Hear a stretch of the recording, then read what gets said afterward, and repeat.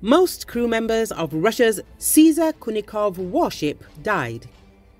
Most crew members of Russia's Cesar Kunikov large landing ship, which Ukrainian forces destroyed off the coast of Crimea in the Black Sea on February the 14th, have died.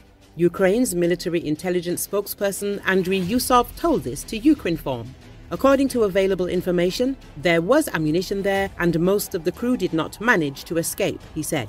According to Yusov, the operation to destroy the Russian warship was similar to an attack on the Ivanovets missile corvette, but has its own characteristics. Preparations for the destruction of the ship Cesar Kunikov were long, with intelligence officers tracking the routes of the ship and collecting other data.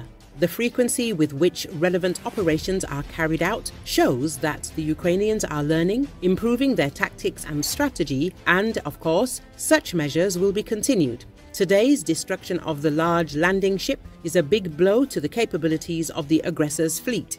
They will not be able to conduct amphibious operations against Ukraine for a long time, Yusov said. He also added that the Russian Defense Ministry should not remain silent but inform the Russian society what happened. In these difficult times, Ukrainian men and women have the right to have a holiday. That's why the main intelligence directorate and all members of the Ukrainian security and defense forces congratulated our citizens on St. Valentine's Day, Yusov added.